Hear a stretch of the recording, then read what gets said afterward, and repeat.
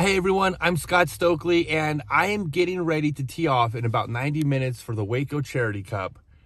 And I am doing it inside my vehicle because on the other side of that window, it's in the high 30s with wind chill in the high 20s. And it's also possibly going to be raining today.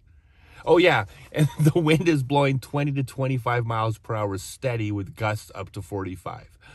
The best thing I read was there is an alert in town today from the news that says, don't drive trucks today. So basically, if you have an 8,000-pound vehicle, they're recommending that you stay at home. And we're going to be throwing plastic frisbees in the park. So it's going to be an interesting day. Before I go on, all of my Tour Series discs are at scottstokely.net.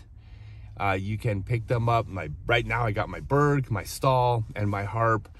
Everybody knows Tour Series discs fly better in heavy wind than regular discs. Does something about the hot stamp or some other marketing pitch. I haven't come up with it yet, but when I get it polished, I'll tell you why they're better in the wind. But go check him out, scottstokely.net. All right, so I have a 5-point plan to survive today. But there's an understanding that I'm going to follow these. It's going to give me the best possible chance to perform well. And I might not. There's such a randomness to days like this in this wind that you just have to accept the fact that you do everything right, you may still get terrible results. There's nothing you can do about it. But increase your chance by doing these 5 things. Okay, number 1, just be prepared. Sounds obvious, but a lot of players aren't. This is the one thing you have complete control over, and there's zero excuse for not being prepared. It's going to be cold. Layers, multiple layers, layers. You can always take layers off. Don't wear some big heavy thing. Wear more layers of lighter things. Gloves, got to keep the hands warm. Fill them full of hand warmers. If there's any chance of rain, the umbrella and towels. Like, boy, does that seem obvious, right? I've been around a long time. I've seen more players get caught in the rain. They're like, oh, it's 20% chance of rain. Didn't think I needed my umbrella. No, you carry your umbrella if there's a 1% chance of rain. And if you don't use it, like it didn't cost you anything. Be prepared. Now, as far as preparing for heavy wind, there's really only one thing you can do. And that is when there's heavy wind, practice in it. Even if it's a not fun to play disc golf day, you got to go out and practice in the wind. Okay, number 2, you got to have the right mindset, because if you get frustrated out here today, like, you're done. You're dead in the water. You have to just roll with everything that happens. The biggest thing to remember when you're playing out in conditions that are really extreme is that it's not happening to you. It's happening to everybody.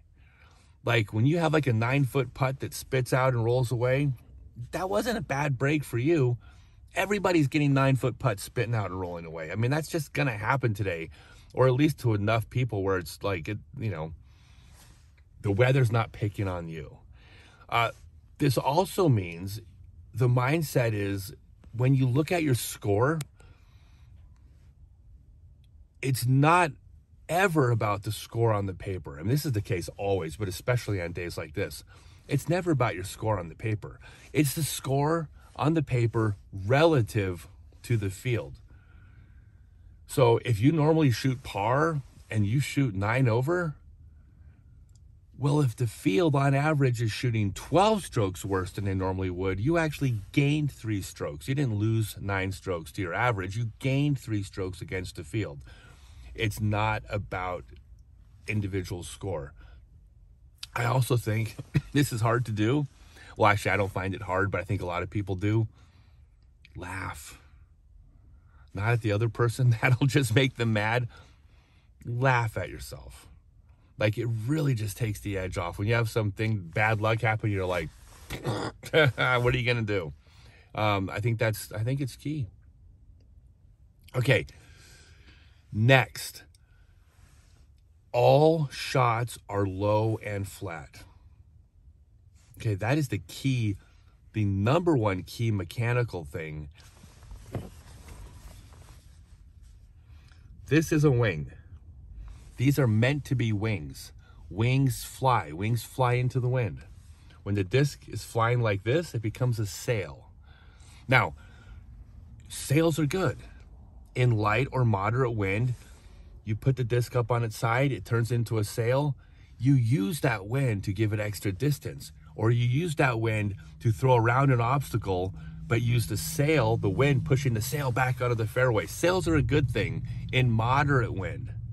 In heavy wind, sails are never, like 0%, a good thing. That's why you're never going to throw a roller in heavy wind, because that is 100% sail.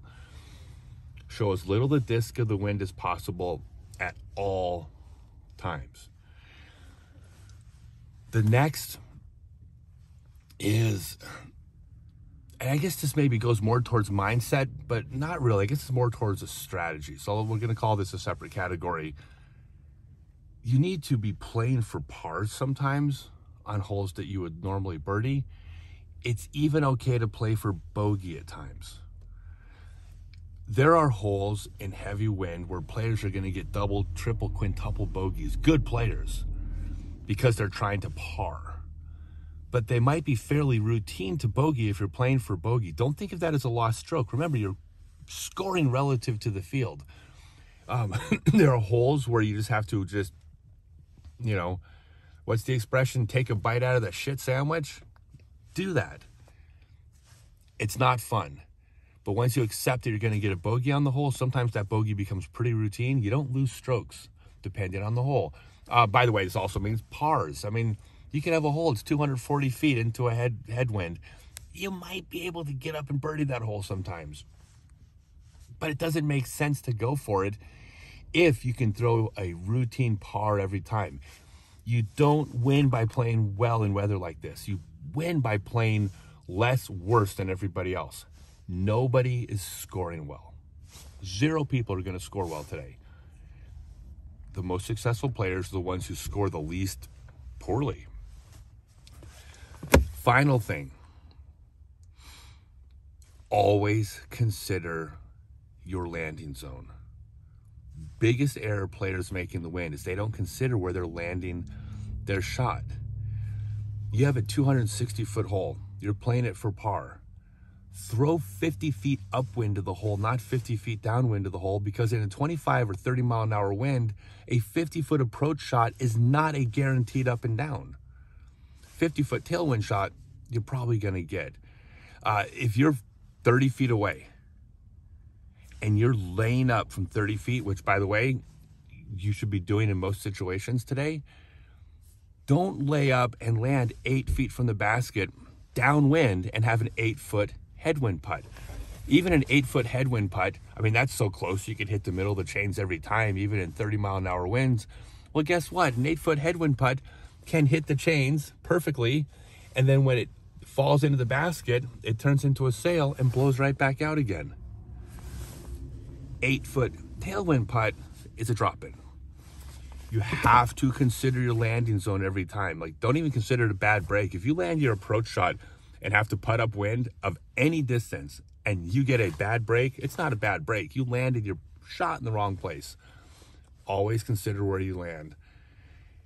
That's it.